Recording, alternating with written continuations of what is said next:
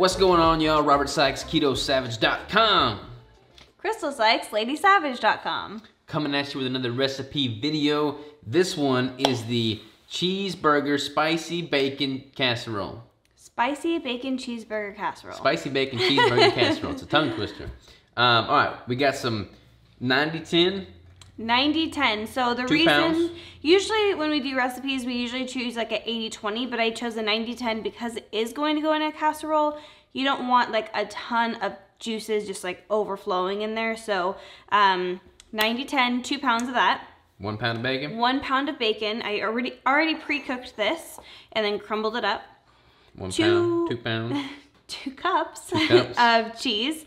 I chose the pepper jack because we're going spicy. We have a ½ a cup of mayonnaise. We are using the Primal Kitchen avocado-based mayo. Tomatoes, this is not weighed out particularly. It was just like, we're gonna throw some tomatoes in there, so however many you want in there.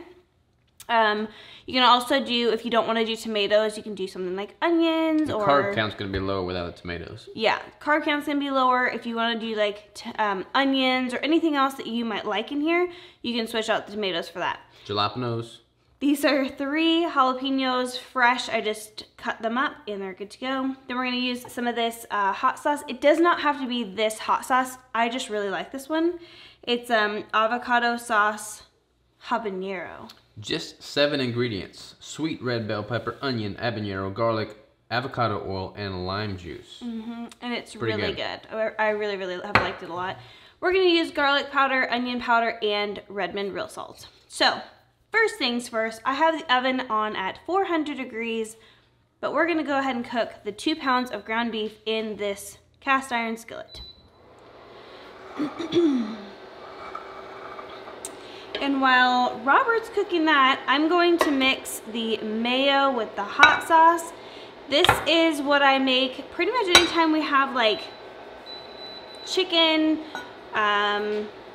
What else do we have this with? Oh, tacos, anything like that that you really want something like a spicy sauce.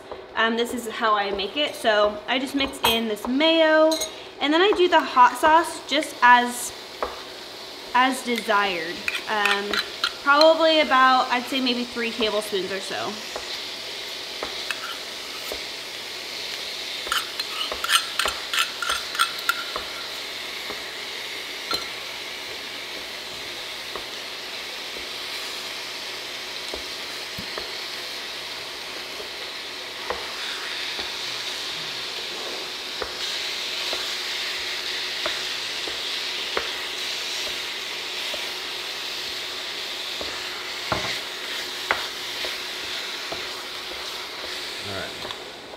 Alright, so I'm going to go ahead and just add in the seasoning. This is mostly cooked. So that was the garlic powder. We'll do some onion powder. Should I drain this water first? Nah, we just keep it in there. Nah. Nah. Say Google. No.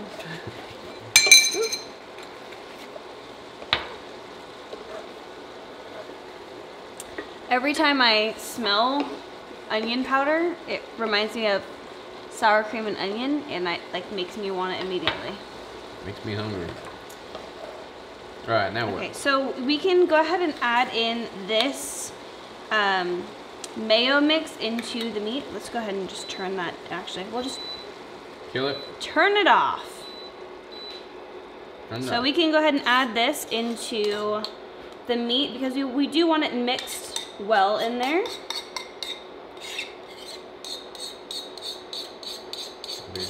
Sure.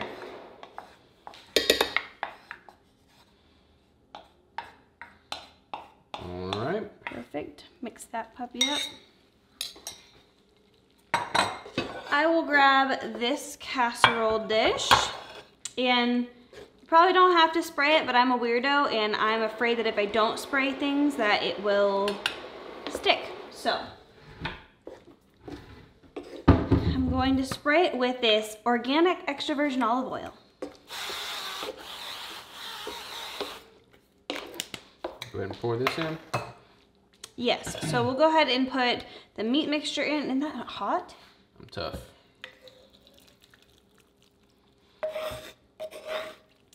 And you can mix your bacon in beforehand, but I like my bacon crispy, and so I don't really want it soaking in there.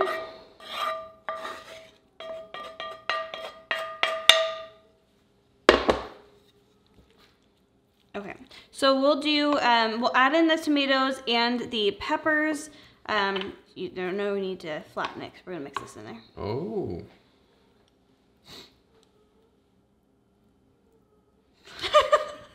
You can't tell it on YouTube right now, but our dog is whining like crazy right now. That's why we're smiling. Are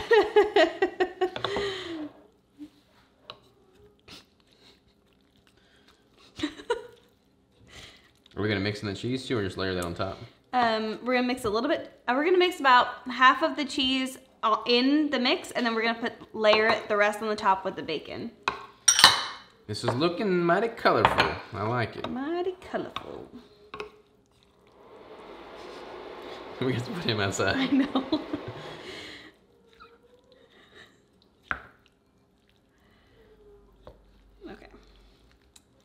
Okay, so now that we have mixed the tomatoes, the peppers, half of the cheese in there, we're gonna just layer in the bacon and cheese on top. So if you wanna do the cheese, I will do the bacon.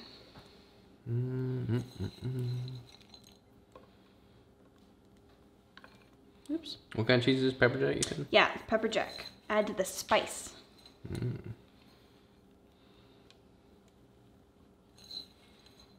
It looks mighty good.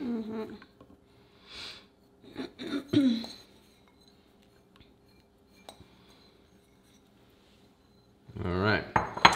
Okay. Bon appetit. And then we're putting this in the oven for... Yep, we're gonna put it in the oven at 400 degrees for about 15 minutes. The whole point of putting it in the oven is mostly just to get this to all melt together, kind of solidify so that we can take it out with a spatula. So about 15 minutes, here we go.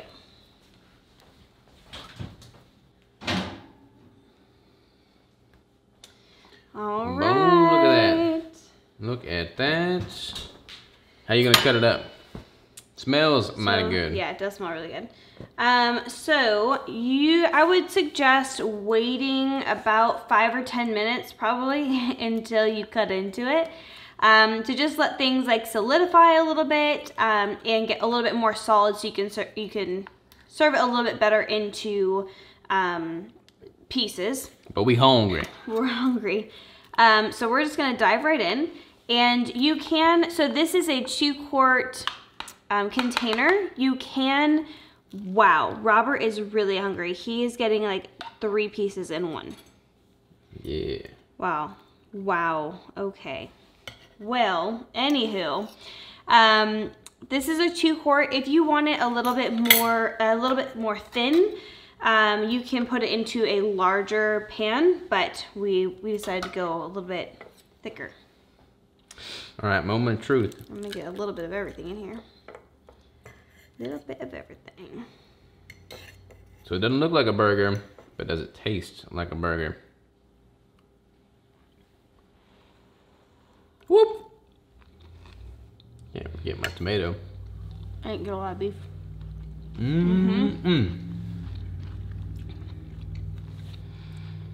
I like that a lot. Yeah, it tastes really good. This would be a good meal prep option. Yeah. Great meal prep option. You can, excuse me. You can strain the juices from the beef, but I like to keep all the fat in there. It actually makes it more juicy as well.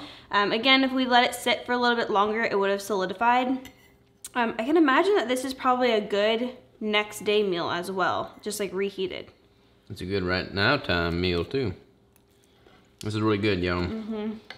I've been on like a casserole kick lately, and this is my jam. That mayo dressing thing definitely comes through. It's like, makes the whole thing a little bit spicy, but also a little creamy as well, which I really like. And I like that the bacon's on top, makes it nice and crispy. Yeah. So we should probably tell them where they can find this. I'm gonna eat the rest of this right now.